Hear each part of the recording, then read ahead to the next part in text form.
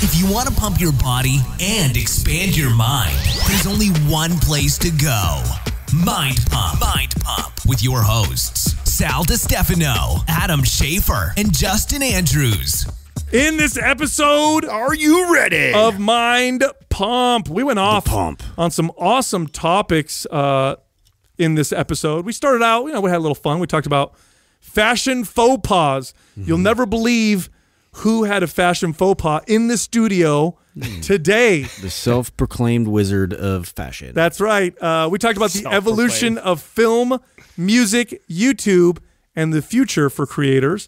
We talked about the importance of having a purpose in business and in fitness and health and in life. You have to have a purpose that drives you. Otherwise, you have no direction. Get that meaning. We also talked about starting from where you are at. Now we talked to personal trainers and clients in that part of this episode. In other words, where you're at, you got to start right there in order to move forward. You can't think 15 steps ahead.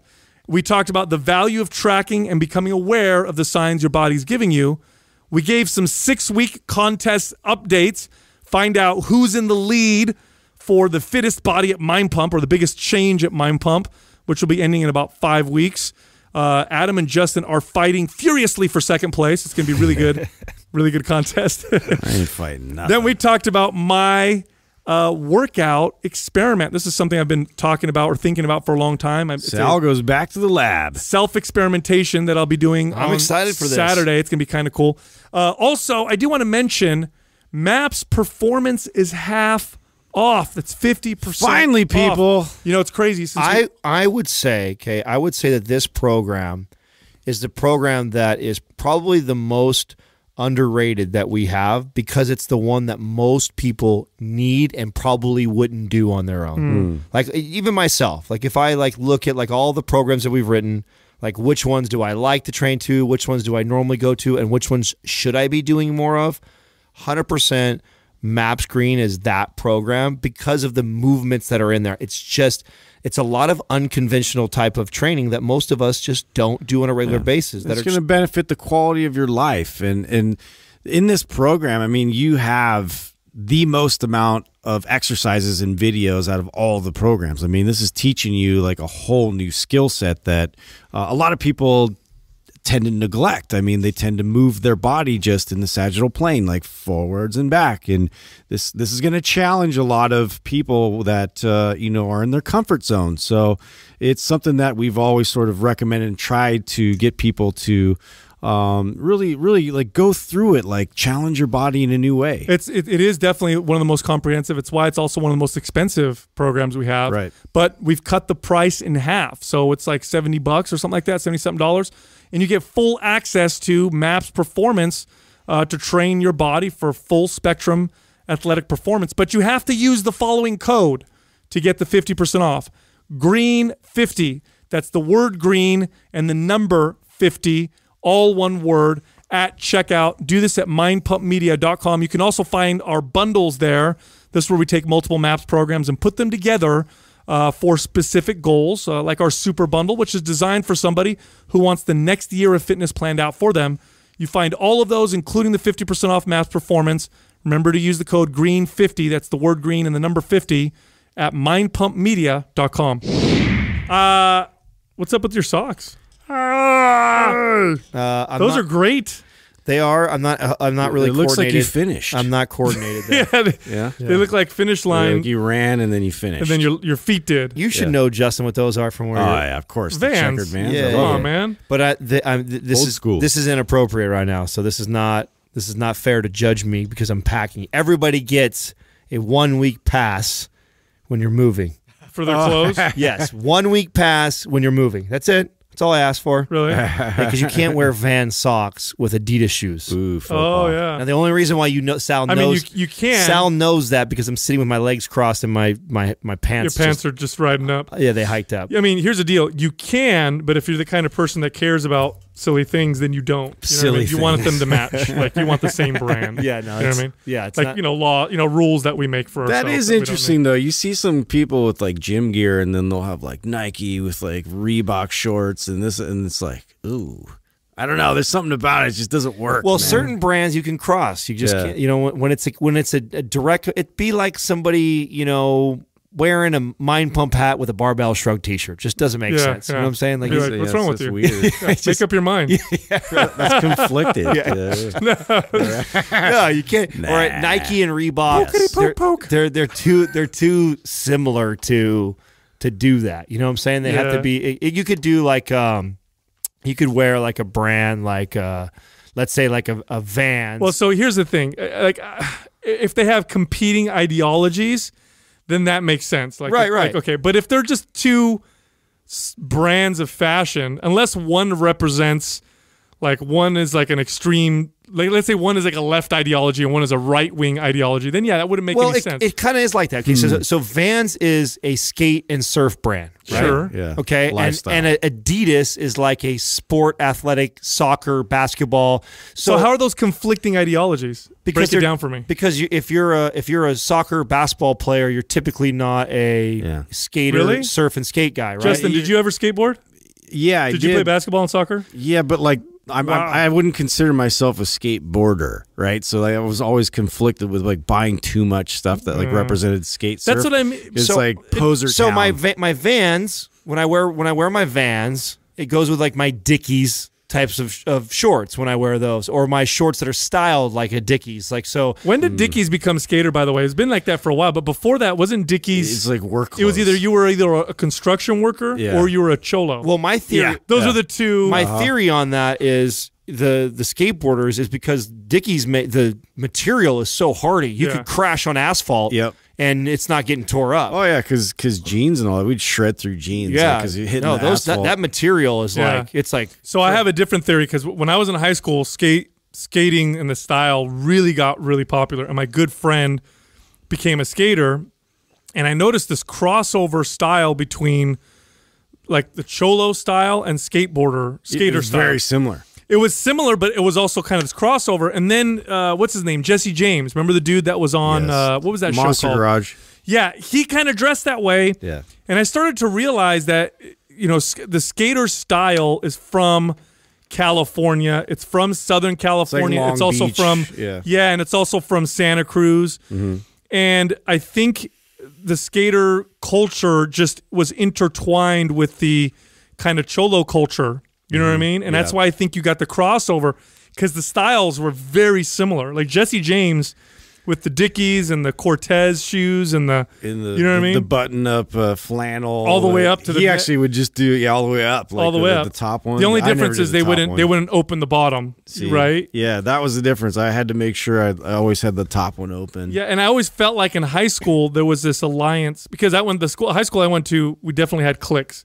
Now I'm told there are not that many cliques today in high school. No, that's what Enzo was saying. Yeah. So I'll wear all of it, right? So I'll rock it. That's the one I love, going in and out of everything. Like you can't, just like we talk about in fitness, like I've been this way since I was a kid. Like you can't put me in a box. Like you're not going to categorize me as a skater, as just an athlete, as whatever. Like I'll wear. You go from box to box. I'll wear. All inside all boxes. I'll wear all the different styles, but you don't mix the styles. Like what I'm doing right now is completely a what do they call a fashion faux pas? Yeah, like that's a fashion faux pas. You just don't wear Adidas socks with a pair of... Or somebody like creates the look, right? Yeah, and then that's like everybody's like, okay, we're all going to do like a variant of this kind of look. See, my approach is more like, remember the Matrix when Neo was like in that place and they were looking at like the Oracle was looking at all these gifted people. Yeah. And there was that kid, the bald kid, that was like bending the spoon with his mind. Yeah. And he's like, the key to bending the spoon is to realize there is no spoon. I've realized there's no box. So I don't even jump. There's no box for me. I don't jump anywhere because there is no box. I just wear the You fuck just I put want. it on what's in front of you. You guys literally have no idea. I am We've influenced this a little close. bit, by the way. I'm this close. All we need, Mind Pump just needs a little bit more success. I'm this close to literally wearing the same thing every day. You're going to go full The Steve same Jobs. I think it's a thing good idea every day. because I think you're That fashionably works for retarded. you. I Yeah, think that's a you good should idea for stay you. with Wait, one I'm thing. fashionably retarded. That's not how you use it. That doesn't make any sense. I don't know. You are. So I actually think it would be a good idea to do like the just uniform black. No, look. my fashion. I mean, you look good right now. You look great right now. Yeah. Well, I mean, I just look good. You know what I mean? You get So it your doesn't really map matter. split shirt. Just kidding. looking tag. But I think what I care enough to. I don't want to present myself to people so that they judge me right away. So I'm never gonna be at the point where I don't care so much that I'm just like literally thinking to myself like it's hot outside. I'll just be naked. Like I'm not gonna do that. Yeah. But you know, I'm so close to the point where my closet is gonna be filled with 2 outfits: the one I wear every day, and the one I wear when I need to Listen, look a particular the way you clothe yourself is just another way to express yourself. So it's an expression of yourself, and you're expressing. You don't give a fuck. And there's nothing wrong with that. Like that you'll wear the same. I went through a phase where I wore blue jeans and a white fucking V-neck T-shirt for every day of the for a year, bro. Did you really? Yeah, I did that except for it was crew neck. But yeah. same thing. I did the same. What's a crew neck versus a V-neck? Just like it Think sounds. about it. Yeah, I think I was gonna say just like Well, it I don't know sounds. what a crew neck is. You're wearing a crew neck. You're wearing a crew a neck. normal collar. Yeah. Yeah. Oh, okay. Yeah. So that's so you can. And Did you think you were from the 50s? Yeah. I knew it. I have like 2 looks, dude. It's like 50s driven kind of rockabilly style, and then it's like your Jesse James kind of flannel and mountain cholo. I guess is what I coined. I am kind of a mountain cholo. The mountain cholo looks tough though. Oh, it is what it is. I just liked it, and I was like, okay, I'm gonna go with this. Is that a thing from where you grew up? Is that really? A little bit. Yeah, I was influenced a lot by grunge and going to all these concerts and stuff, and I just kind of had always liked that culture. So that's just I always just like to keep that. Yeah, dude. Speaking of grunge, because we were listening to so much of that music on the way up when we were driving the other day, I've been putting on Stone Temple Pilots and just loving it, man. Forgot all about that music. Literally my favorite era of music, and it's everybody has that. I think. And then Really, that's your favorite era? Yeah, dude. I'm with Justin on that too. Yeah, really? Everything like alternative rock. That 311. Yeah, all the stuff in that era. Yeah. Like all the rap, everything. Wow. That's where I got stuck. So when I was, I want to say when I was 13 or 14 is when I really discovered classic rock, and that still I think is my favorite era. Really, just that like that 70s, 60s, 70s, kind of classic rock era. The Jimi Hendrix, Led Zeppelin, The Who. That's the purist in you. You know what I'm saying? I can appreciate that. I mean, there's a lot of everything that we listen to now came from that. So there's an argument there because nobody can talk shit about that music. Yeah, but I do. You can talk shit all day you want about the music it's today. Time tested already. Exactly, right? It is. It's time tested. People still listening to it today. Much of the music, even the shitty music you hear today, is distilled from that. You know what I'm saying? Like somebody was inspired by, or I should say inspired, not distilled, is inspired from that. Right? So you can't really talk shit about bands like that. I just, there's still good music out today. Yeah. It's just a little bit, it takes a little more effort. Yeah, I think you have to really I think look what for happens when we get to our age, and what a lot of people our age, and this isn't everybody, because I have friends that are my age that are still heavily into music and stuff. It's just, it takes a large portion of your time to do that. And getting back into it like I have recently, remember I told you when I fell off with my hormones and everything, and I was like all fucking depressed and just felt terrible. My workouts, I'm injured. It's like, so it forced me to gravitate to other things that provided a lot of joy and entertainment in my life, and music was one of those things. So recently, in just the last year or two, I've really got back into listening. But what I realized is to keep it up, it takes work. You got to be reading the latest and greatest. Well, the market is so big now, and it was big then too, but back then you listened to what was on the radio, I think. It wasn't like you were, and it was hard to find all these obscure bands. It was less, there was the market was different. It was more difficult to enter, whereas today, there's a lot of these artists now that people are showing me that I'm like, they're big on YouTube. Yeah. You know what I mean? Or they're like, you never would hear them anywhere on the radio or whatever. Which I think that's the counter to that, right? You say that it's so much bigger, it's a lot more, but it's also easier to access a lot of artists and find find your niche or whatever you like. I think you are right about the purist thing, because for me, a lot of the appeal of the music of the 70s is when you watch videos of these artists performing, you can tell very little effort was put into, it was the music was what got them where they were. It wasn't because they were handsome or pretty or because they looked good while they were performing. Many of these people look like they lost their minds while they were performing. Or they're engineering it to get mass appeal, right? Like a formula. They're following this formula that they've actually figured that out very, very specifically. So They it's have. like, yeah, and They you have. hear it in the music. And any market that becomes massive, you can always trace it to these kind of pure roots. And fitness is really no different.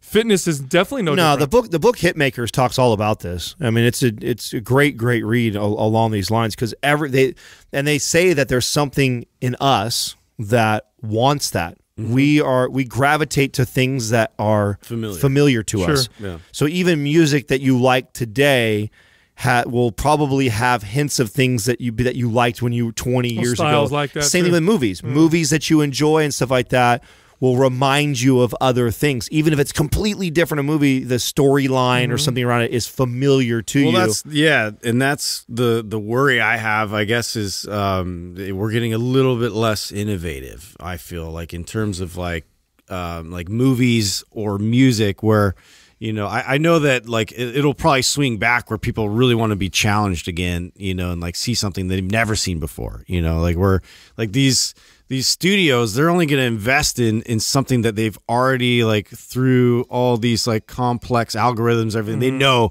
specific. I'm going to make this much profit because this formula attracts this amount of crowd on Facebook. I know they're into this type of like, you see this with Netflix, like recruiting specific actors and all this kind of stuff. It's a formula. Yeah, well, give it a chance though. Here's what and hear me out. So what happened with this like entertainment is, it started off where, it was very innovative, very creative. It was new. People are figuring new things out. Writers were pitching ideas. Studios many times would take on some of these ideas, which today, and then what ended up happening is, become such a big market that in order to produce a movie, it would cost you $100 million at least. Mm-hmm. And so studios are like, look, we can't bet on this idea because we have this, this guaranteed formula that we know is going to at least get us back our money and then some. Whereas your idea is a huge risk. It could be huge. It could also fail. So we started losing some of that, but then the internet now has stepped in. Yeah. And now you're starting to see more creativity again with smaller studios, independent, that's creators. A good point. That's a good point, especially with like Sundance Film and like things where there's other venues for them to present it to see if it is, a hit or not. So it's like there's proving grounds on small scales. I think that like mass appeal wise, we just haven't seen some of those emerge to that. It's starting to happen though, because for a long time there, like let's look at our world, right? So we podcast. So I guess comparison would be a radio show, talk radio show. For a while there, talk radio shows all sounded the same. It had different themes and stuff, but it was kind of a similar formula, similar person on the other end of the mic, and hey, welcome to the whatever, and they're talking a particular way, and it was very similar because it was a formula that kind of worked for general, and so there was very little experimentation. There was some, people that would kind of break through, but it wasn't a lot. Now with podcasting, you have a huge variety of all kinds of different genres and conversations, and that's happening with film. So we're not going to see these these massively expensive, well-produced movies, but what we are going to see are these creative, kind of independent type films or whatever. There's some creative people on YouTube right now. If you go on YouTube and watch some of the stuff, it is true, yeah. It's kind of cool. And then they're becoming the big studios, right? YouTube, Netflix. Well, you're already seeing them really start to up their production value too, which like a lot of the acting really isn't there yet. But once they start bringing in actors into YouTube, I think that's going to be definitely a definitive change. Going forward. We already see what's the leveling up of production on YouTube. Yeah. Oh, dude! Like, I'm so glad that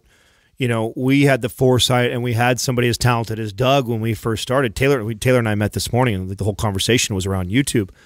And this is one of what we were talking about. He's like, the standard to get in now. Like, you have a lot of people that are aspiring to do something similar to what we've done as far as having a fitness business and getting on a podcast or a YouTube and monetizing it that way and getting your programs and information out there. But the problem is now, just in the short time that we've been doing it, what you can get away with just 3 years ago versus now, like the standards the bar's been higher. Right. It was, raised. it's starting to look more like television. People are, because there are enough companies, enough people that are in the space that are providing now good information, and it looks good, it sounds good. I was just razzing before we got on. I was razzing our boy Lane, and I'm like, Lane has such good information. His sound sounds shitty. Like, bro, I love you. Fix your fucking sound, I don't think dude. he cares. Obviously, You know what I'm saying? Like it sounds like they're in a goddamn bathroom every time he does a video, and it's like, well, I don't think people realize how much that hurts. That's them. what I'm saying. Yeah. They don't. You don't like.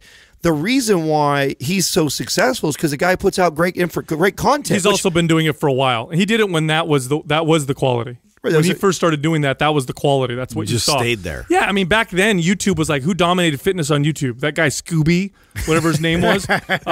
Six pack abs, Mike Chen or whatever. Mike Chen, which was literally a camera in your living room. Yeah, just talk. And there's a certain appeal to it, and I get that. That's that amateur appeal, which still exists. But there's also a quality. The bar has been raised. It's continuing to raise. I tell you what. If you don't get in as an independent individual without lots of backing, if you don't get into the space now, 5 years from now, I don't know how you're going to do it. I don't know how it's going to be.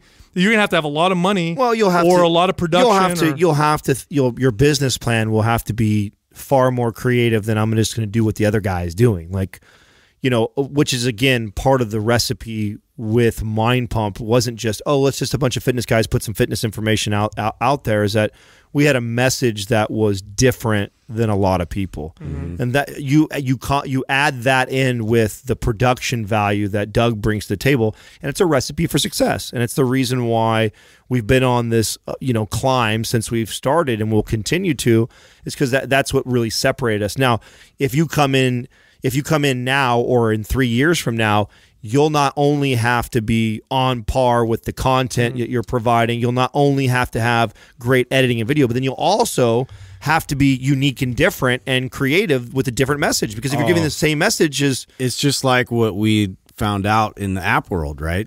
So there's a standard that's already been established, and then this has accelerated substantially to where people are like. If you literally have to click something, too many times, they're done with it. I'm done. I've abandoned this app. It's not for me. So it's like the consumer has all these expectations going into these things, and if you don't meet those expectations, you're gonna get lost in the debris. Well, an app analogy is such a great analogy, Justin, because in the app world, if you come out and let's say, you have a badass idea. You're so smart. You have a great app. You have a great idea, and it's awesome. And you start getting traction, and it's got 5,000, 10,000 downloads. 100,000 people have now downloaded your app. You've made $300,000. You're loving life, and things are going great. And now you're on the radar. And now a big fucking company like Activision or some huge company sees that. Reverse engineers everything he did. Reverse engineers it, throws fucking $250,000 a month in advertising, and just smashes you. Rapes you. Smashes. Just done. Your business is done. The same thing will happen in this space. Like, what makes you think you're going to come in and do the same thing as the other guy is doing and not do it better or not do it with a different message and think you're going to survive? You're going to do it. And even if you do get traction, you get enough traction to where they notice you. Because at first, they'll let you fly under the radar. They don't know who you are. You're not on the radar. Well, they're letting you test ideas to see if they work. Yeah, what they're doing. right. And then you see it and you go like, oh, wow, that works. That's working. Yeah, and so we have the money, we have the resources, we have the manpower. Boom, let's throw. So then the question becomes, how does somebody then go in and maintain success? You have to define your why better. Well, it's such a great read, too, for that exact reason. I don't know how many people I've talked to that want to build a business like this. What's his name? Simon. Yeah, Simon Sinek. Yeah. Start with why. I want to read his latest one, Leaders Eat Last. I hear it's really good. But Start with Why is an excellent. Have your purpose. Yeah, and your purpose needs to be unique, man. If you're going to build a business, Well, here's the thing: if your purpose, if it's something that you truly feel within you, that's really driving you, that gives you purpose. It's not just the purpose, like, oh, my purpose is to create, a better product for nutrition. Okay, well, that's a purpose, but is that your purpose? Do you feel like that's your purpose? Right. Is it have meaning for you? If it doesn't, it's going to be difficult to weather the storms. It's going to be difficult to pivot when you need to. And I don't even like saying just purpose like that because, some trainer would respond to you and be like, oh, I was born to help people and change lives. Like, maybe, bro, but maybe you weren't born to run $1 million business. Maybe you were born to work for $1 million business. Right. Sure. Because there's more to just having a purpose and then no, it's one, but it's an important factor. Oh, 100%. You're right. That's I'm not disagreeing, but I'm saying like you say something like that, and I hear this a lot from people that feel so confident that they've been led to, or their mission is to help and train people. Therefore, they're going to get into this space. Well, getting into this space requires more than you just having a purpose to work within that space. Sure, but I also think that it needs to be defined a little bit better. That's kind of general. Like, I just want to help people. Okay, well, how? Yeah. What do you mean help people? How are you specifically going to help people? And how is different than everybody else? That's right. Not only what are you going to do different than everybody else that's already doing that in that space? Yes, and that's a basic market, economics lesson. Like, look at the market. Is there a need? Can you fill that need? And then is that something that you feel a strong purpose behind? You know, when we started this, our purpose from day one was to change the tide, to change the direction of the massive ship that is the fitness, health, and wellness industry. And there were specific things that we saw within it that we wanted to tackle, contend with, and that we wanted to bring to light and influence. The very first thing we talked about, was how the different segments of the fitness, health, and wellness industry did not cross over. Mm-hmm. And we thought that was crazy and silly. We thought it didn't make any sense. Why is it that the wellness people don't jive and talk with and work with the fitness people? And why are there just wellness people and just fitness people? Isn't all of it the same? Is it at all contributing to making you healthier? Why do we have spiritual people who aren't even in that conversation? Right. Why, lately why is it all a conflict of interests? Right. Lately we've been bringing people on the show that represent different ways of achieving, spiritual health or opening people's minds or whatever. Why are we doing that? Because it's all part of health. Yeah. We knew that. And so that was the big sexual health, right? Yeah, all of it, right? All of that represents your health. And so we talked about that early on. The other thing we talked about was, here's the bottom line. This is, and I'm not trying to be alarmist or whatever. Sometimes I know I come across that way, but it is true that we are simultaneously in the most prosperous, amazing time in human history. If you could pick from today going back to the beginning of time, a time when you should be alive, today would definitely be the time that most people would pick, because you have most access to things. You don't have to worry about crime. Equality is at all-time highs. There's opportunities for everybody. If you work hard, you're smart. For the most part, you're going to be okay and do okay. You don't have to worry about starvation. We figured out a lot of acute diseases, all that stuff. But simultaneously, we also have just dramatic increases in things like depression, anxiety, suicide. Suicide is skyrocketing, especially among young men. You have mental illness skyrocketing. And we knew that the fitness, health, and wellness industry should be the answer. That right there is the answer, and yet it's not. It actually was part of the problem, and this was the frustration that we had seen as trainers. I had seen it for at least a decade. I'd worked 2 decades as a trainer. But at least the second half of my career, I would tell people, forget everything you've heard. I think that's a fair statement, because I think the first half we were probably part of the problem. Of course, of course. But because you learn from it, you're in it. You. This is the information you're receiving as a trainer. From your certifications, from your colleagues, from your education, which is many times funded by these companies, these special interests, whatever. And then you're also clouded by your own ego, your own insecurities. Most people who get into fitness professionally are originally motivated to do so because they, don't like the way their bodies look, or vanity, whatever. There's a lot of dysfunction that kind of propels people initially. So that first half, we were a part of the problem. 100% was a part of the problem. The second half, and really what motivated me, and you guys have said the same thing, just your love for the clients that you have. You want to help them. You really want to help them. So you keep digging. Mm-hmm. And eventually you just get to the point where you're like, okay, Mrs. Smith, I know you're hiring me. Here's the first thing. Forget everything you've heard from the fitness industry. Forget everything you've read, because all of that stuff, most of it's not going to help you. I'm going to try and help you the way that I know that seems to be successful, and it's very different from what you heard. It's going to take a lot longer than you think, but we're going to do this together. And we came from that space coming in. We started Mind Pump, and we looked and said, hey, we think that this can be the answer. We know the answers are within it. We know the answers are within it from a physical health standpoint, nutritional health standpoint, mental health standpoint, spiritual health standpoint, but it's not getting delivered. Yeah. And that's the purpose. And so, it's funny, the money-making side of what we do, is the side effect of that. And I'm not saying that we started this business without the intent of creating a business.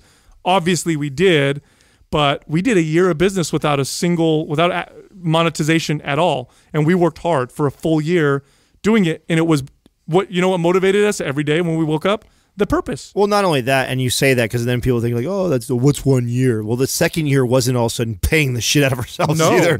No. Say we actually got $1 after the first year. And then reinvested quite a substantial amount. Even at this point, I mean, we're approaching 4 years, right? I think when's 4 years hit, Doug? August? Is that when or this month? January. Right? Oh, January is going to be 4 years, right? Yeah, this is the first year where I can say we're all like now starting to reap some of the benefits, financially. I would say. Yeah, right. No, absolutely. Yeah, and even that, it's still conservative considering how large of a company that we've built already. Like it's not, but again, a lot, like Justin said, a lot of that's being reinvested. But back would we have lasted as long as we did had we not really felt driven behind this kind of purpose that we're trying to drive to?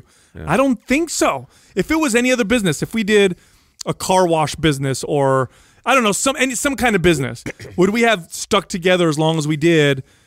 Doing all that? Probably not. We would have probably stopped because it wasn't really driving us. And I think that's what's important because in business, if you want to be successful, it's almost like you kind of, that's a big part of it because shit changes. You're going to get thrown down on the floor a lot, and what's going to pick you up is something that's more important than, I don't know, than yourself maybe. I mean, that sounds a little esoteric, but you get my point. Like there's that purpose behind it. So and I think it makes a huge, it makes all the difference in the world. Yeah. It really does. And on the other end of it, and here's the business side now, the consumer can see and feel it. I mean, that's the reality. Yeah. Yeah, it's interesting to think about too, because there was a moment where I thought about like the way that I was communicating information to my clients, and like typically it was like, okay, how are we feeling today? Like it was very reactive. And it was very like, I'm going to take care of you. We're going to work going forward from here versus like really implanting and putting seeds in place to be preventive and like figure out what that even looks like going, in a different direction. And so I feel like a lot of the mentality people share towards their own health is very reactive, and they don't want to think in terms of like, what I can be doing, even though I already feel great right now, what I can be doing to set myself up and invest in myself, in the long term. And, like that's where the wellness side really, needs to be like a conversation that we need to pull that piece into the fitness and like where you are right now. You know what kind of attitude I used to have the first 10 years as a trainer? Client would come to me, I get their goals. You want to lose 30 pounds, you want to feel better, blah, blah, blah. And then my sales pitch was basically, in a nutshell, they would trust me because I was very charismatic, right? I could sell my ideas very well. And then I'd say something like, do everything that I'm telling you, follow everything I'm saying, and you'll get exactly what you want. And that was it. Like, just do what I say, and you'll get all the things that you want. And the reason, now, was it successful in the sense that some people did what I said and got the results? Yes.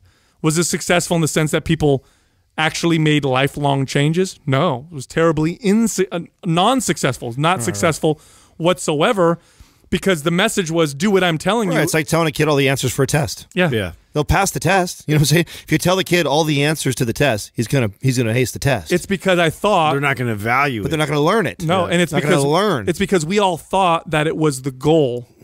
The goal is the answer. Lose 30 pounds. That's what we want. Which talk about how challenging that is for trainers even today, because this has to be one of the hardest things, and took me years to get good at this, because people come in that way, and it's tough because you, as a trainer, you have to make money, and the only way you make money is if people are in front of you and they're hiring you and they're paying you to stand in front of you. Well, a lot of these people, they come in and I know what I want. I want this, I want to lose 30 pounds. I don't give a shit about anything else. Just tell me what to do. Yeah. I mean, how many times have you heard that? How many times has someone told you that I don't care. Yeah. I don't care. Just tell me what to do. Tell me what to eat. Tell me what I have to do. And like, they're just all disgruntled about it. Right. And that's challenging if you really are going to change their life long term. And then it's also challenging if you're going to be successful and grow your business, because at the end of the day, like you said, you need people in front of you. So, and we are in a service business. And so part of that being in a service business is providing the service that these people are technically paying for. You just have to learn to convince them or make them understand that they don't know, that they're unaware. You have to lead them. You can't push them. You can't push anybody to these types of changes. You have to lead, and they have to willingly follow. That's just the only way it's going to work. And the path that you're leading them on starts where they are at. So this is an important thing to understand. Yep. As a fitness professional, if you're listening and you're a trainer, or even if you're not a trainer and you're trying to change your body, you need to hear this. This is very important. Imagine where you're at and imagine where you think you can be, okay? In order to get to that place, there's a path that you have to follow. And there's only one path. There's no shortcuts. There just isn't. It doesn't work that way. It's proven in studies and science.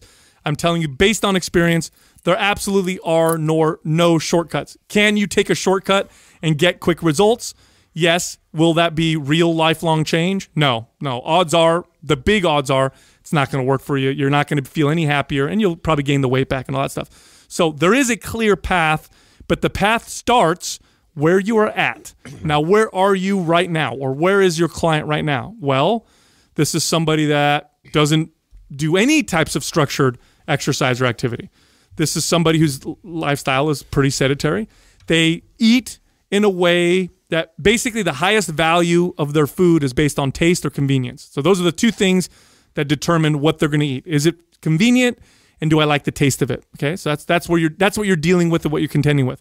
And this is also a person that has zero understanding of what is in food. They don't know how many grams of protein are in particular types of foods, grams of fat, grams of carbohydrates, how those all affect them. They don't know how to eat based on how they feel, on their activity levels. They don't know what their basal metabolic rate. They don't know any of that information whatsoever.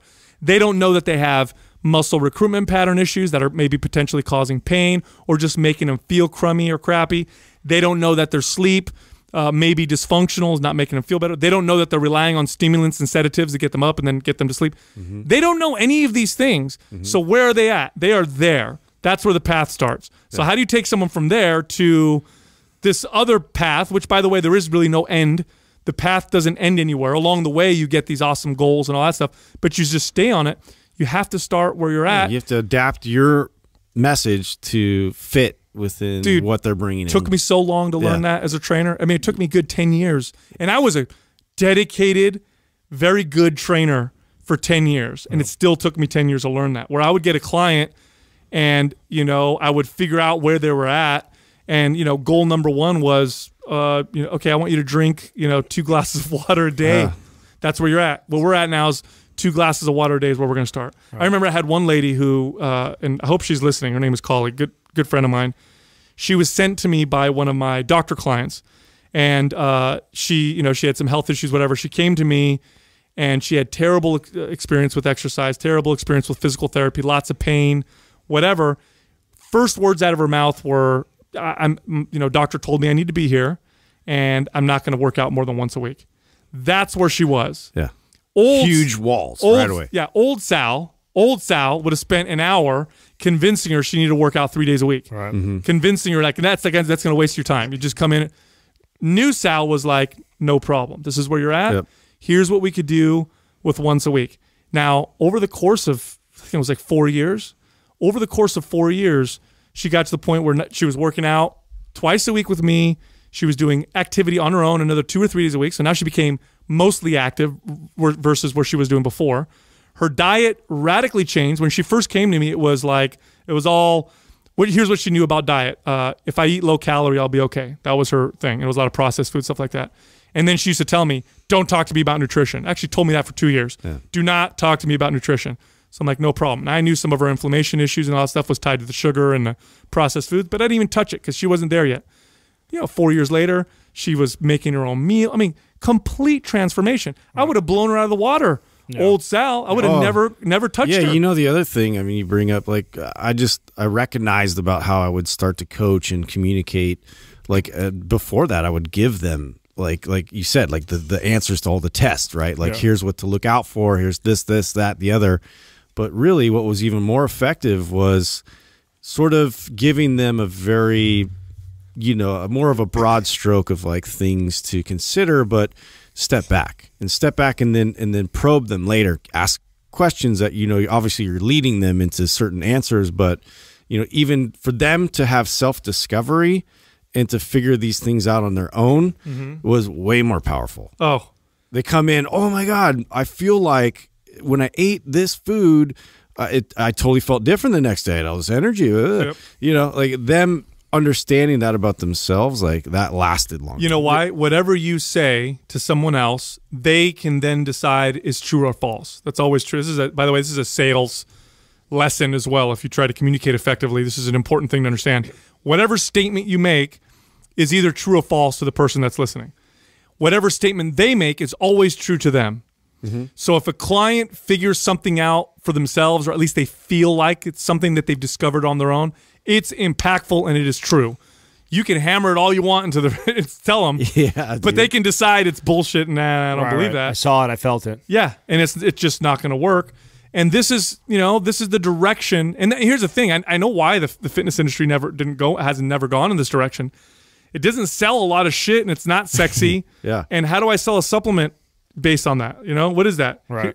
Here's your long-term fitness plan supplement. It makes you think about what you're doing. I don't understand. Do we know marketing behind it? It's very difficult. Right. So I get that, but I'm glad that new technology allows this message to get out, because even our message wouldn't be able to get out, wouldn't have gotten out before. Well, speaking of tech, this is why I'm so big on, because the first half of my career, we didn't have the tools that we have now. And what I love to do, I just had a client recently, a friend of mine who I still talk to and help. And she's like, Adam, I got this. She's got a vacation coming up in about a month and a half or so. And she's like, I just want to come down like 5 pounds. Can you tell me what to do? And I said, well, you know the process with me. What's the first thing I want you to do? Like, I have no idea where you're at right now. I have no idea what you've been doing. Like, give me a week. Track everything. Show me your steps. Track your food. Don't change anything. Do what you've been doing. I just want to see where you're at. Because from there, I'll give 1 to 2 small goals. I'll look at where her movement is and her steps are on a regular basis. I'll look at what she's eating and I'll see what's going on with her exercise and give very subtle things. And then I'm not going to give her subtle things and say, oh, this, that, expect all these things. I'll say, do that, report back.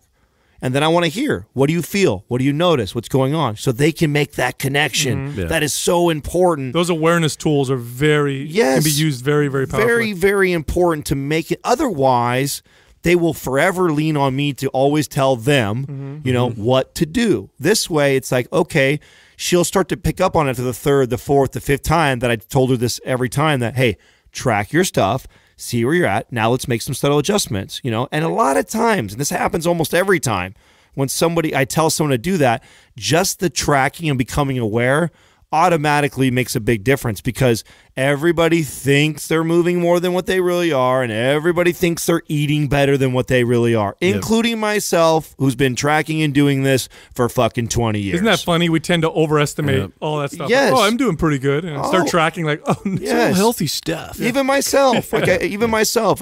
Here's the thing. Even when I quote unquote eating well, and I track it, there's always something I can tweak to actually improve it. And it's subtle, whether it be increasing my fiber or increasing my protein or reducing my sugar or whatever, or better, more healthy fats. Like, there's always something in my diet that isn't perfectly balanced always, that will only make my body run more optimally if I start to fuel it correctly. And I can just make that one, and it's not a huge commitment.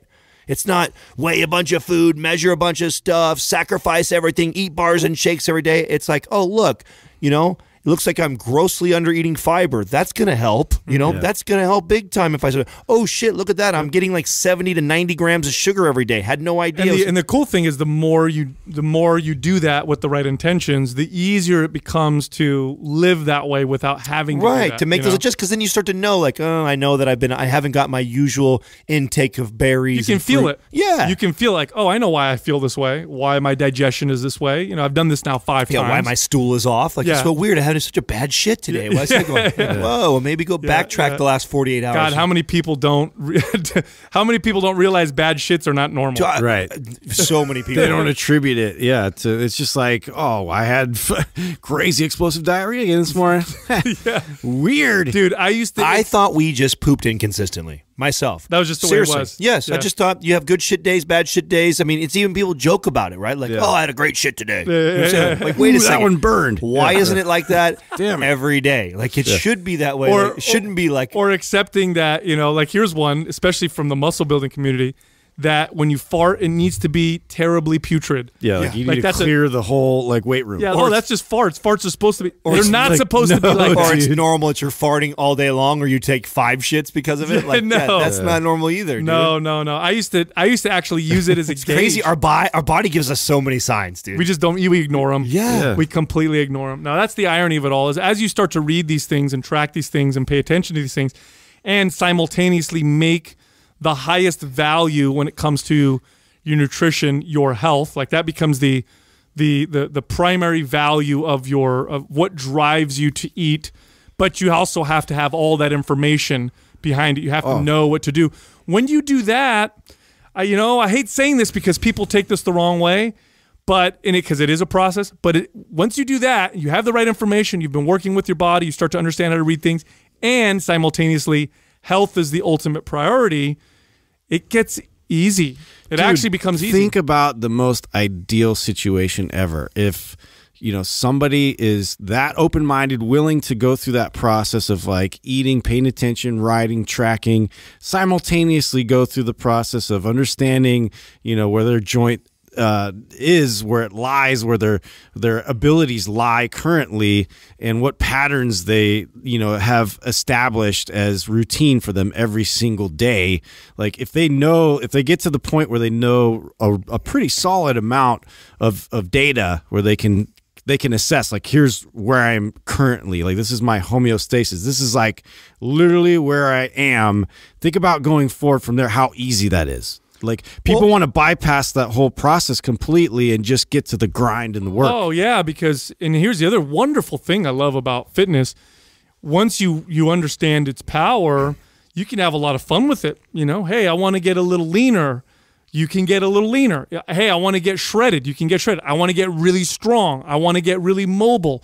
I need more energy for this. Oh, my God, this is a stressful time in my life. I need to make my body more resilient to stress.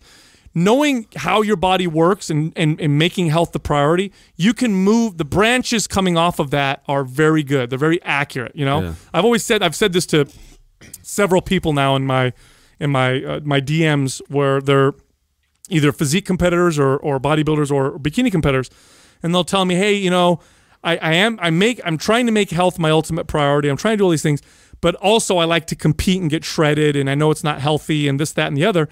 And what I tell them is that that's perfectly fine, but make health your home base. Move from there versus people don't have a home base. So it's either shredded or terrible health. Shit in between. Wait, right. So once you make that your base, your home base, and you know where to move from there, it becomes a lot of fun. And dare I say again, easy. It becomes easier. You don't have to work as hard. Like, it's like tightening a screw in a very like laser focused direction versus like having to do a bunch in competition with each other. You got to learn to enjoy the process too, because it's never going to end. I mean, I bet you right now, if we went around the room, okay, I guarantee there's things right now, because we're all on the 6-week challenge right now.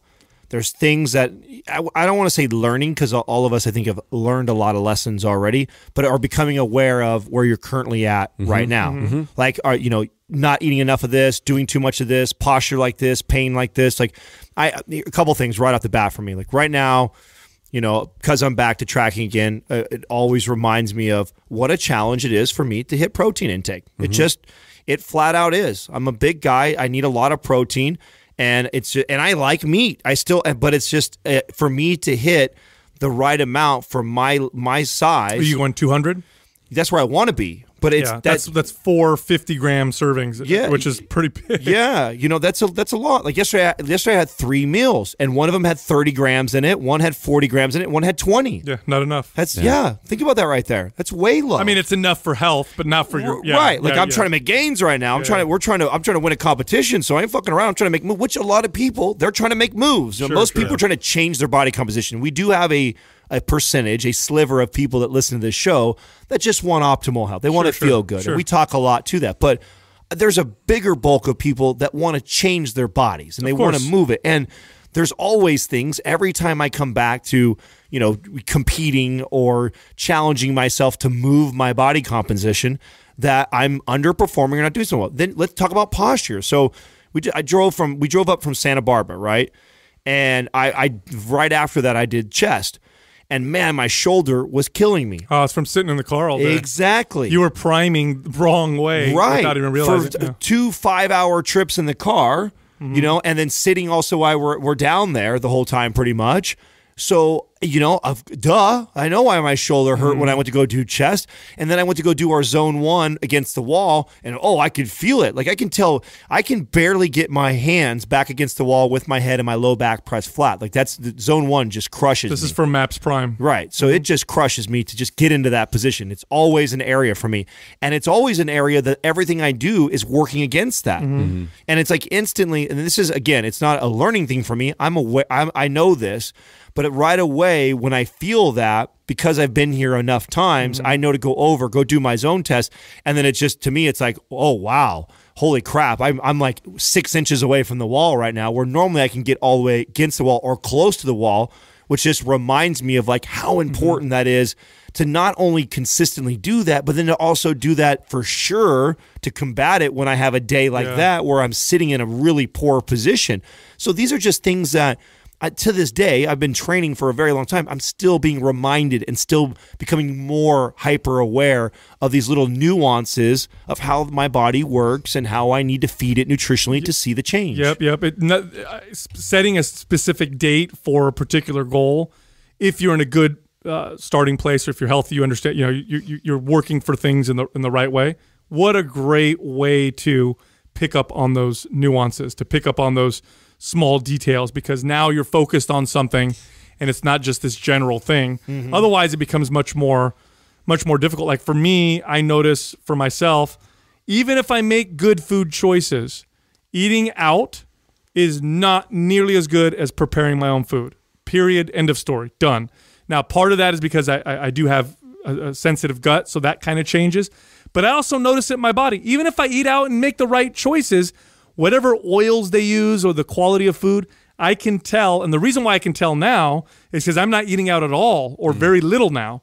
I'm eating out whereas before I would eat out almost every day. I'd make good choices, but I'd still buy food out. Even at Whole Foods, it's funny. You go to Whole Foods, which is supposed to be this healthy place. They use vegetable oil and all their shit. Everything is canola oil. Yeah. Everything is canola oil and all these processed vegetable oils, which are inflammatory. Now, for a person like me who's got, who's had gut issues in the past, really bad ones, that inflammatory oil, even though it's not gluten or dairy or things that I typically have an intolerance to, they will affect me. Yeah. And the way I'll feel it is inflammation. I'll feel it in my joints. I'll feel how I move. So that's interesting, because I've noticed too. I'm sticking to one thing with meat, but like you can definitely tell the difference in quality. Yes. And like with Butcher Box, it's nice because it's all consistent and it's I know it's like high grade quality and it's something that I can lean on at my house and cook for myself. I put it on the grill. Like I know the process. Like I'm not adding anything to it that like you said, oils or any sort of like spice or anything else might have some gluten or anything else involved with it. But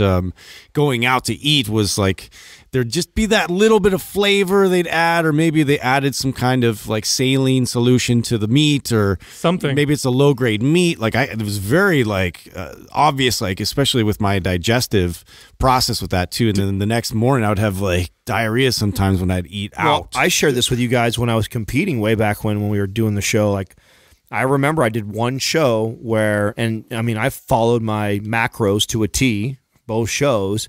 The only difference was one show I let myself have the processed foods. I let myself have bars and shakes, and I had a lot of them. Yeah, macros the same. Everything's the same. Everything's the same. Apparently. Right, exactly. And then the other way was all whole natural foods that I weighed, measured myself, and there was and even though both shows, I came in shredded, I looked good, I got on stage, there was a distinct difference that I could tell in my body. It just looked different, and if it looked softer. It looked like I was holding more water. I was probably inflamed a little bit.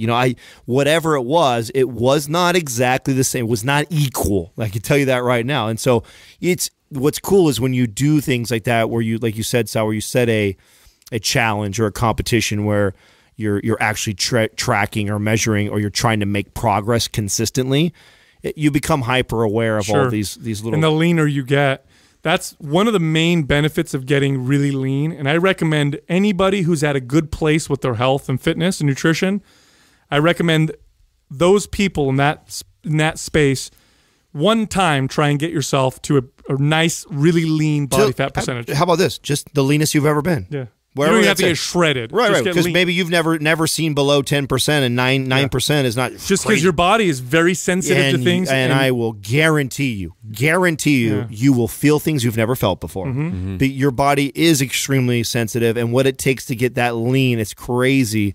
I remember that very, very vividly. As I got lower and lower and lower, how ultra sensitive I became to every little thing that put into my body. I mean, I remember having a sip of coffee and like feeling it go through my body, like seeing it go through my, literally seeing my veins all of a sudden start to pop out and feeling it come. It's a trip when you're that lean. You have like no body fat. Yeah, you become but you have to be a healthy person and have a good grasp of things to go there. But when you do, if you're smart, you can really pay attention. You know what was mind-blowing for me, and this was, Jessica pointed this out to me a long time ago, and I pointed this out to you, Justin, when we were eating out. When you go to a restaurant and you order food and they give you that little, plastic cup of butter. Oh, yeah. It's never real butter. Ever. I did not know that. So we were eating out, and I was eating, I don't remember where we were eating. That vegetable oil. I think we were at the fish market or something, and we got fish and vegetables and whatever. And I said, hey, can I have a side of butter to put on my vegetables? And so she brings it out and puts it in front of me, and Jessica goes, wait, hold on. She goes, is this real butter?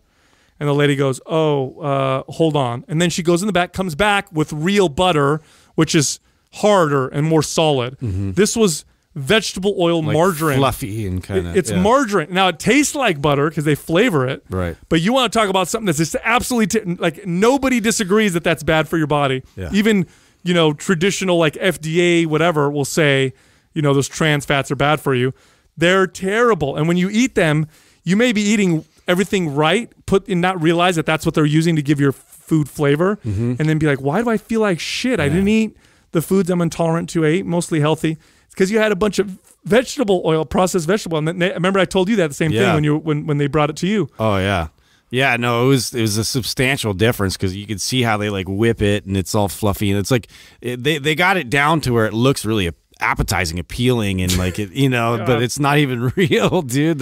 When I was a kid, that's what I used. Yeah, I used that country crock. Remember that? I do. Remember in the brown tub. That was our family, the big old tub that we used to. They used to sit on the dinner table every night with all of our bread and stuff that we used to eat. Yeah, and just put it all over everything. Wonder bread. Yeah, and just terrible. That was marketed as way healthier than butter forever. Like the I can't believe it's not butter thing that was going on. What are you guys becoming aware of right now? Like currently, because we're all in we're into week 2 right now, right? Is that where we're at? We're into week 2 right now, doing this whole thing. Are there things that you're becoming hyper aware of that you weren't doing before, that you noticed that you're changing? So what I've done so far is I've definitely generally brought my calories down, but I've also I don't want to lose too fast because I've dropped about 3 pounds, which is a little bit more than I wanted to, although I know maybe one of those is water, so I'm okay with it. So what I did was I'm incorporating fasting into my regime. And what I'm doing is on Tuesdays and Thursdays when I don't have heavy workouts, I'll fast until about 2 or 3 p.m., and those will be my lower calorie days, and the rest of the days are higher. But I think they were too low calorie because I had initially dropped about 4 pounds. So, and my appetite was ravenous, and I was like, okay, I need to slow this down because I have 5 more weeks. And what I don't want to do is head into the last week where I'm just depleted and losing muscle and all that stuff. So so I've bumped them up a little bit. But the biggest thing I noticed is just eating out. Even if I make the right food choices, it's not the same. So I'm just really not eating out that much, which is great for my pocketbook too. Yeah. Because I tell you what, I added up how much money I spend eating out.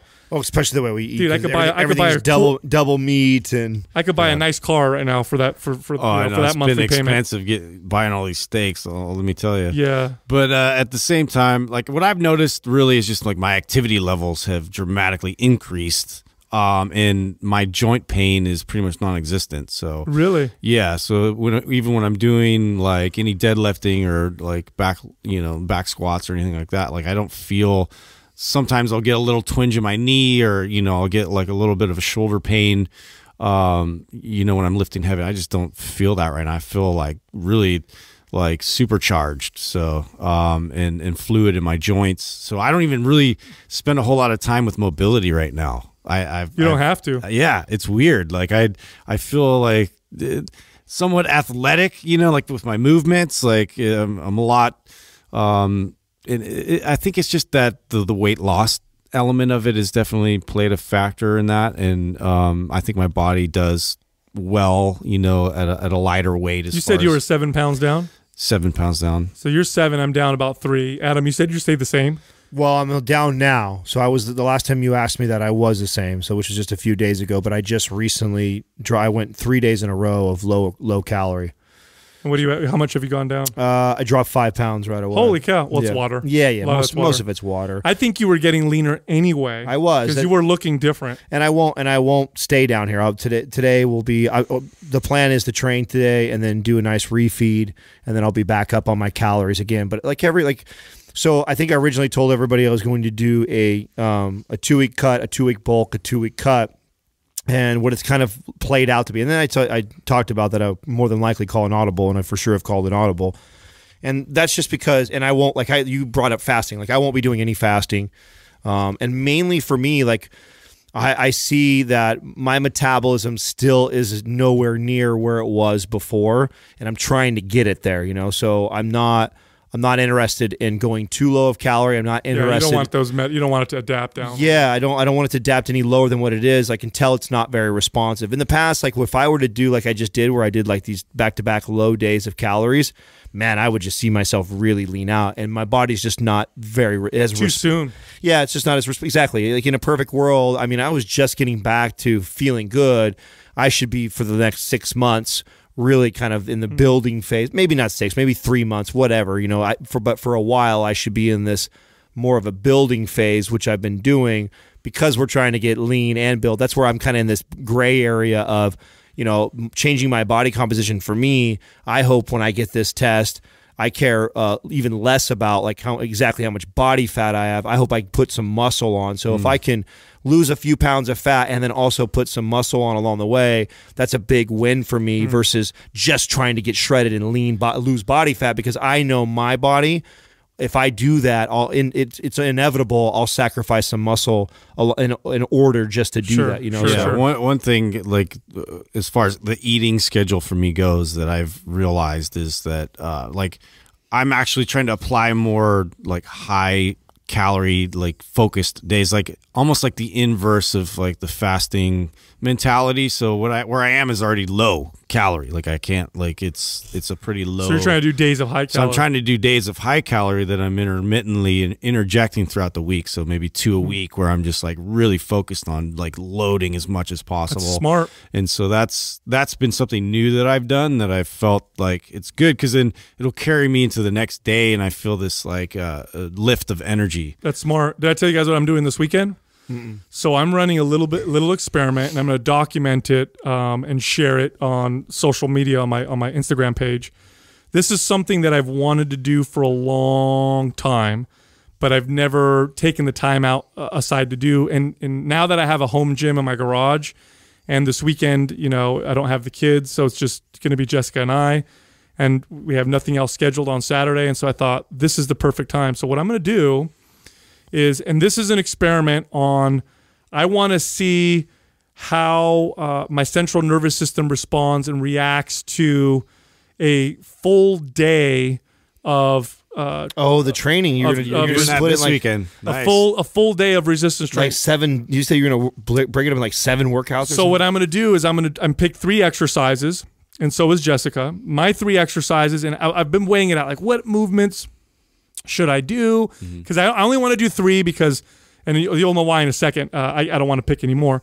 So I only had to pick 3, and I wanted them to be the same throughout the whole day. I didn't want to do 3 different exercises each time, because the idea of this is, and what I think is going to happen is throughout the day, my CNS or my body is going to actually feel stronger because I'm getting better at the movement as I'm doing the movements. My intensity is going to be moderate. I'm not trying to do high intensity. How many sets are you going to do? So I'm going to pick 3 exercises, 3 sets each, and I'm going to do this workout every other hour starting at 7 a.m. So I'm going to go 7 a.m., 9 a.m., 11 a.m., go all the way down to 7 p.m. So I'm going to be doing You know how many total sets that is? six. So 6 That's a workouts. shit ton of volume. It's I think 6 workouts Times 9. That's 54 sets. Actually, no, 7 workouts. It's gonna be. We're gonna do another one. So 7 workouts. So 21 sets per exercise for the whole day. Now the intensity is going to be moderate. Oh, that's not. Oh yeah, per exercise. Yeah, per So exercise. yeah, so it's actually going to be 63. Yeah. So it's going to be. I'm picking 3 exercises. The ones I'm picking are bench press, barbell squat, and barbell row. I was going to do deadlift, but I thought deadlifting and squatting that much, That's very taxing. yeah, I'm going to fuck myself up. Yeah. So I'm that was doing. good. That was a good call. Yeah, so I'm going bench, squat, barbell row. I'm picking a weight that I can normally do maybe like 8 or 10 reps with, and I'm only doing 5. So it's still heavy. It's still going to feel kind of challenging, but it's not. I'm not challenging myself, but I'm doing it throughout the entire day, every other hour. Wow. In between, Damn, you're gonna do this Saturday? this Saturday, When you're gonna start? What time? 7 a.m. I kind of want to do this. Yeah. In between the workouts, I'm going to feed myself a little bit. So I'm going to have small meals of proteins, carbohydrates, and some fats. And the reason why I'm doing that, obviously, is I'm going to be doing so much exercise, so I have to fuel myself. I'm also in between the workouts, and this I'm taking out of the Paul Chek book. In between, I'm going to be writing for Mind Pump. So this is why I said I'm going to be creating some guides. Damn, this is gonna be a crazy day right Yeah, here. and you Right, know, left brain action. Huh? yeah, Paul Chek says, he's always saying paint or write in between your sets of exercise because you're switching the focus from this kind of logical, forward thinking type of thing when you're working out, aggressive, to this calm, parasympathetic, creative mind. And so I thought that's fascinating. And now here's the other reason why I'm doing it, and this is my theory. My theory is, well, first off, the big challenges with doing this workout are, can I keep my body from just breaking down and overdoing it? Because that's a lot. By the 4th or 5th, time doing What it. does your eating look like with this? So it's gonna be small. So I'm gonna have like white rice, chicken, or some red meat. I'll throw in some fat in there, maybe some fruit. So just light, but to fuel my body. And I'm also gonna map it out so the calories all. And then at the end of the day, I'm gonna have a big meal. But I also want to do the writing and creative stuff in between because I'm going to go from sympathetic, and I also want to do parasympathetic in between. I don't want to be so amped all day long that it'll mess me up. It'll be too much. Well, you know that, that's like what basically separates a lot of professional level athletes versus like amateur level athletes is how quickly you can get into parasympathetic. Yeah, so how quickly you can recover. Yep, I'm aware. So that's going to be that. Caffeine, I'll use in the beginning of the day, and then I'm not doing any more caffeine throughout the whole day because I don't want to hammer myself. Are you going to take the 3 movements? You're only doing 5 reps. Are you going to circuit the 3, or are you going to give yourself adequate rest between? No, straight sets. So Straight sets, yep, okay. same weight. So here's the challenge: is going to be picking the right weight. Am I going to pick the right weight at the beginning of this? So I'm really trying to pick the perfect weight, and the goal is a weight that's challenging enough to where I feel like I have to focus, but not so hard to where I'm like going through a hard workout. Well, why don't you give yourself a more flexibility on your rep range? Like shoot for a 5 to 8 rep range, and as long as you fall in there. I have a feeling that the higher rep ranges are going to burn me out, and that the 5, I was going to do 2 or 3. And then I thought, no, let's go a little higher. But if I go too high, because how high reps can really burn you out if you just keep doing it over and over again. Yeah. So I'm doing 5. I want to stick with 5. I want to pick a weight that I can do for 5. Here's what I think is going to happen. I feel like the first couple workouts are going to feel the same. By the 3rd and 4th one, I think I'm going to feel stronger. I think I'm actually going to feel like I'm driving and getting into the weight and feeling good. By the 5th, 6th, and 7th, I feel like I'm going to start to fade and start to kind of hurt a little bit. End of the day, we're going to do yoga, stretching, mobility type work, have a big meal. Are you doing it at home, or are you going to do it here? At home. Okay. Yeah, it's in my garage because I have food there and everything. I would love to have one of the boys go over and video. I know you're going to document it on your Instagram, but that's a really cool idea. Yeah, we're just going to talk and see, let people know what's going on. I just really I like that idea. Yeah, and I'll give and then Sunday, because the day after that, I don't know how my body's going to feel. I could be sore as shit and feel terrible. I could be like, "Ooh, this feels great." I have no idea. So Sunday, what we plan you're is you're going to be sore as shit. I feel like it. I'll never forget this workout. It was with my best friend and another buddy, and it's like it's so weird. It's the only time this has ever happened, and we were just, I don't know why this happened, but we were in the gym for like 4 hours. And, you know, because most of it was talking and bullshitting. But we were lifting together. We were all lifting together, and we'd do a set, and then we'd bullshit for a while. Then we'd do another set and bullshit for a while. And it literally stretched out over 4 hours. And I remember at that time I was really serious about my lifting. And so when we did get in and lift, I was definitely pushing myself a little bit weight-wise, and so because I wanted a good workout. But I remember leaving the gym and not feeling like I got a great workout. I didn't have this massive pump. I didn't feel like I lifted like crazy, and I was a little pissed off. But I was sore as fuck the next day. It just surprised the shit out of me because I never felt like I worked that hard. That's what I think's going to happen. So I think that is going to happen to you too. That's what I think's going to happen. So the day after, we may go to Refuge and do sauna, steam, cold dip. Damn, you guys have this all planned out. Relax. I'm a little jealous right now. This is something I've been planning for a long time and wanting to do. Because I have a theory, and my theory is that if you do something like this and you do it right, that you should see very rapid strength and muscle gains. It's one of my theories. Because it's like taking trigger sessions to the extreme, or that concept. No, I agree. So I feel like it may do that. So today I'm taking off. I'm not lifting today. I'm just doing regular triggers. I was supposed to do a heavy workout today, but I'm not, to prepare for tomorrow. So I don't know, man. We'll see what happens. You know. I'm excited for you. Yeah. So yeah. But I'm basically going to be home all day long. Well, I know that to me is probably what, because I'm thinking about it right now. Like part of me is like, fuck, can I do this tomorrow?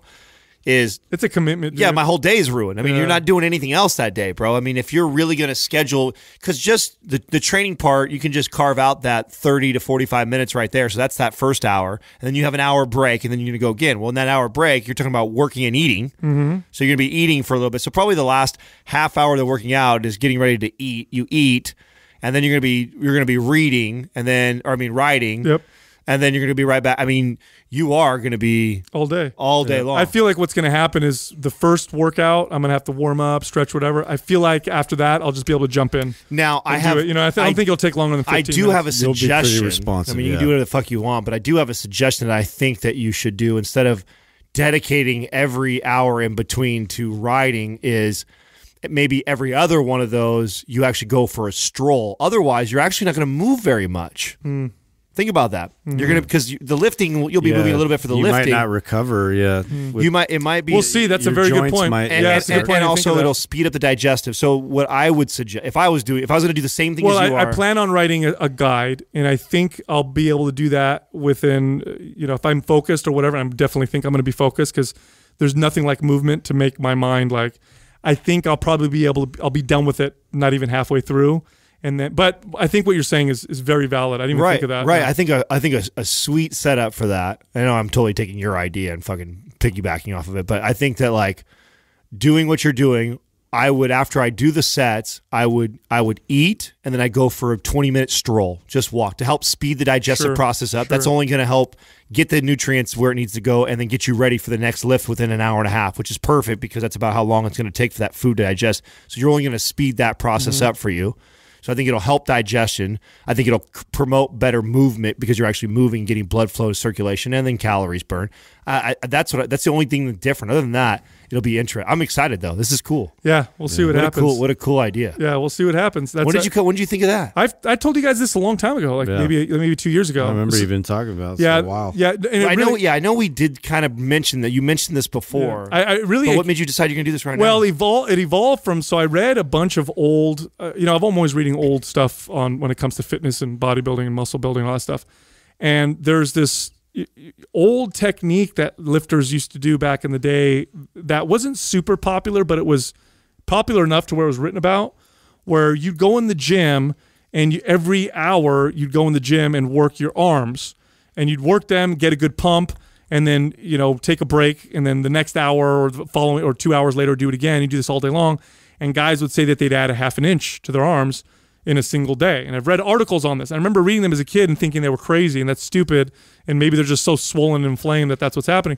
Then I started, doing research online, and guys were saying like, no, man, I actually did this and gained like a quarter inch of my arms. And then I understood how trigger sessions work and how the central nervous system works. And I thought, this would be fascinating. I wonder if I could kind of apply this to myself in a calculated way. And so I just came up with this idea. And I don't know how this is going to work. I may halfway through this realize that this is destroying my body and have to completely scale back to maybe, 1 set of each exercise. I have no idea what this is going to be like, but I'm going into it with that idea, but I'll still listen to my body. I'm not going to force myself through and hurt myself. I'm grand experiment. I'm excited because I've never done anything to that extreme, and the closest experiences that I've had, I've seen positive things too. Yeah. The time that I told you about with my buddies that time, and then another time I had a whole week where I was in the middle of I wasn't competing. This was before competing days, but I was in the middle of this structured, I'm going to get shredded plan, and I was getting lean, and I took a vacation, and for the first time ever in my 20s that I had taken a week off and not left. It was all about fitness. And so I would go to the gym, I'd lift, I'd come back home, I'd eat, rest a little bit, go back. I'd do that 3 times a day, every single day for the entire week. I saw some of the most gains I've ever seen, and I felt amazing because I was literally just thinking what would be optimal right now. Okay, I'm going to go stretch for a little bit now. I had all the time in the world to go in and out of the gym, nothing to do for an entire week, and I was in, but I was only in it 2 or 3 times every day, but still that was more than I'd ever done before, and I was feeding properly still and doing a lot of other things besides. It wasn't just hammering, because that's the mistake I think some people think is, okay, well, let's look at the total volume we're doing and let's do this, Dude, I've never in my life done 21 sets of squats, you know what I mean, in a day, or 21 sets of rows or bench press, or 63 total sets in a workout. I can't wait to hear so I don't know what it's going to be like, but we'll see. We'll see what happens. Check this out. We have a bunch of free guides at mindpumpfree.com. They're absolutely free. Some of them talk about how to train your legs. Some of them talk about how to get your midsection to get flat. We have a back pain guide. So if your back hurts and you're trying to figure out what's going on, we have a guide for that. They're all free, all absolutely free at mindpumpfree.com. Also, you can follow us on Instagram, and you can follow me on Instagram for some of the stuff I'm doing over the weekend. This should still be there on Sunday. I'm doing this on Saturday. Our Instagram handles are, you can find me at Mind Pump Sal, Justin at Mind Pump Justin, and Adam at Mind Pump Adam. Thank you for listening to Mind Pump. If your goal is to build and shape your body, dramatically improve your health and energy, and maximize your overall performance, check out our discounted RGB Super Bundle at mindpumpmedia.com. The RGB Super Bundle includes MAPS Anabolic, MAPS Performance, and MAPS Aesthetic. 9 months of phased expert exercise programming designed by Sal, Adam, and Justin to systematically transform the way your body looks, feels, and performs. With detailed workout blueprints and over 200 videos, the RGB Super Bundle is like having Sal, Adam, and Justin as your own personal trainers, but at a fraction of the price. The RGB Super Bundle has a full 30-day money-back guarantee, and you can get it now plus other valuable free resources at mindpumpmedia.com. If you enjoy this show, please share the love by leaving us a 5-star rating and review on iTunes and by introducing Mind Pump to your friends and family. We thank you for your support, and until next time, this is Mind Pump.